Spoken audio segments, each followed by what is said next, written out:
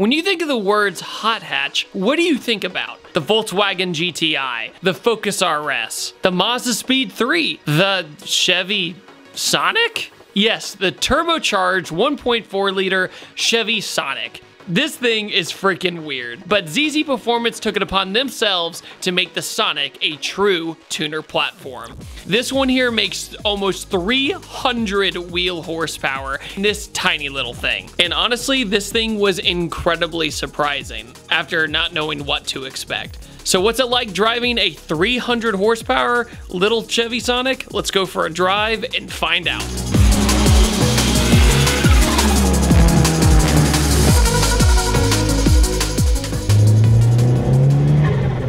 Oh my God. Today, ladies and gentlemen, we are in a ZZperformance Chevy Sonic. Now this is the 1.4 liter 4-cylinder turbo with a Z04 turbo upgrade. So basically in a nutshell, it's a big turbo Chevy Sonic that makes almost 300 horsepower. It's like 292 to the wheels. Let's just round up and say 300 because it sounds cooler. Plus, it's basically there.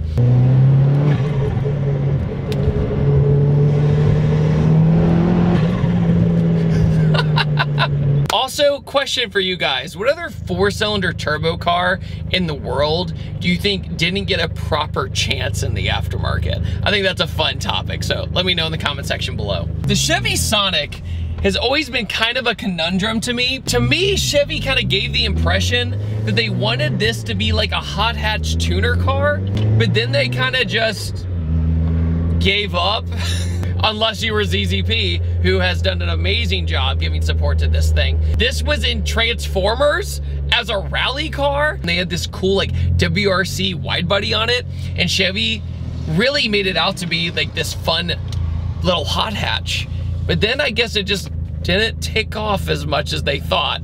The aftermarket for this is extremely limited. Basically, ZZperformance does all the motor mods, colder intakes, stuff like that, suspension. All of that good stuff is all from ZZP when it comes to the functionality of this car. It also has the beautiful rotiform wheels. I'm an absolute sucker for rotiforms. Also, I love the wrap on this car. I love the kind of synthwave purples and teals on it. It's a really cool look. This has the full interior. The steering wheel is very much like the Camaro from the first gen Camaro. When I say first gen, I mean the one from the 2010s. The dashboard is surprisingly cool. It has this digital gauge that, look, it's not amazing, but it's not TI-84 calculator, right? I kind of like the blue lighting it gives off. And the tachometer next to the RS symbol is like, hey, this is a fun car to drive. Look at the tachometer. And the steering wheel has a nice grip to it. It's not too much of a Lego hand. We also have our AFR gauge, boost gauge, all that from ZZP that really helps out. This thing, okay, that was a roll-on from third, and I was legitimately surprised. So I'm actually really excited to get on this car. But let's talk like livability. The Sonic doesn't have a lot of space.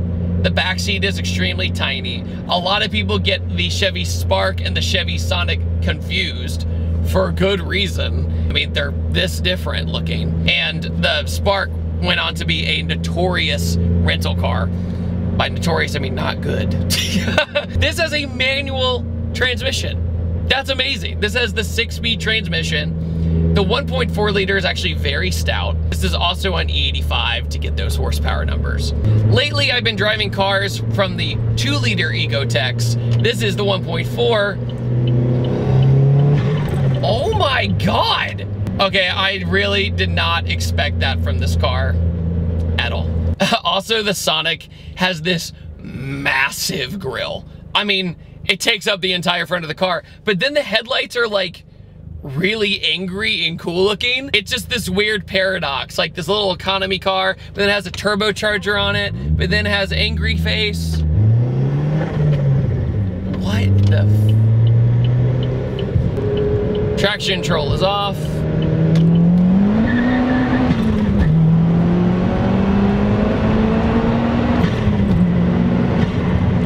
What the?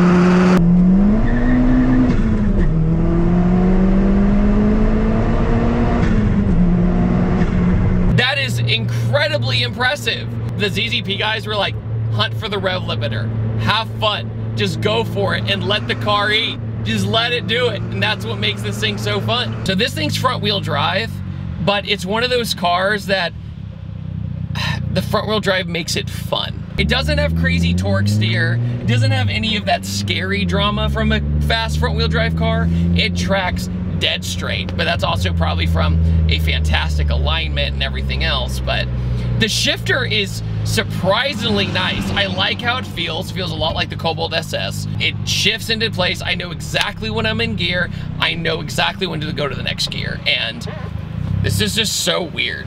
But the E85, you can tell, is so helpful with this engine. It just runs so smooth.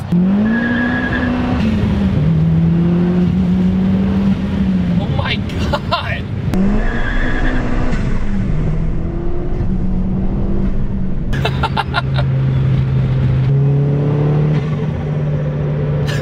But you know, this is still a victim of an entire hard plastic interior.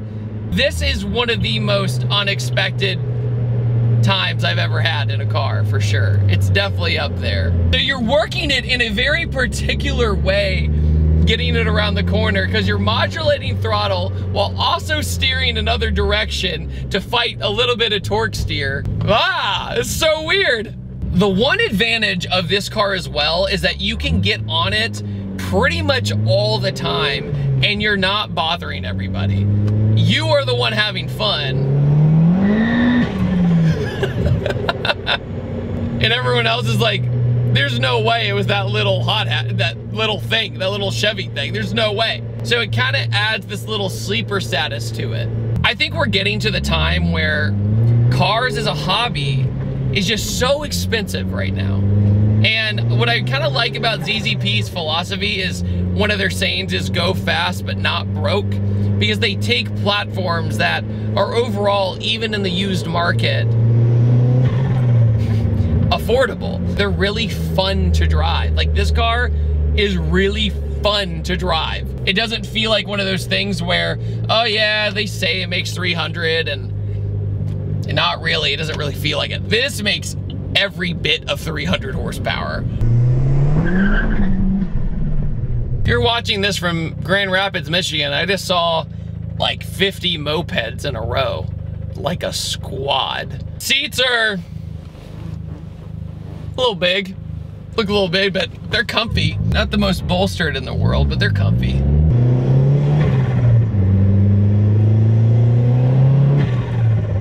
That is so cool. It's really fun to floor it, right? Because you get the rev limiter and the spinning and the drama, but it's almost more fun just driving it around town because it has this character, this personality that's hard to find in a lot of cars today. That's hard to find in this charming little hot hatch. It was always weird how on the door handles are like all the way up top next to the window. I always thought that was interesting.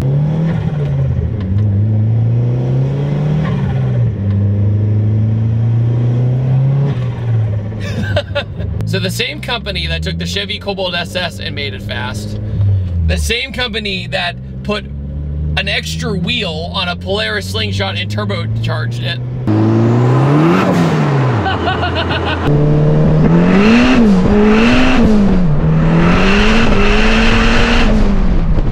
and the same company that made the Chevy Sonic have character. What a portfolio. Amazing, amazing. I love aftermarket companies who do these really weird and niche ideas, and ZZP is never scared of the challenge. That's why I admire them, is they've been around a while, but they've always kind of stepped up to the plate to do these very weird platforms. They have the world's fastest GTP, a Pontiac Grand Prix, and then they take this little 1.4 liter and go, we can work with that. We can make it work.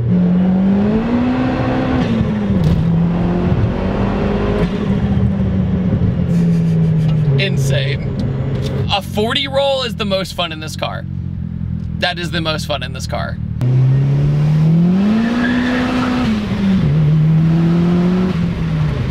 God, you can't resist driving this car fast. It's so usable. I can just be an idiot everywhere. It's amazing. Like, this is why big horsepower is not always the answer, people. This is why driving experience always wins. Can big horsepower cars be fun? Of course they can. But do they break a lot? And is there a lot to keep up with? And are they terrifying sometimes? Yes. You could drive this every day and just be smiling. That's what's awesome about it. Oh, I have like a armrest. Just noticed that. Big turbo, Chevy Sonic, ZZperformance.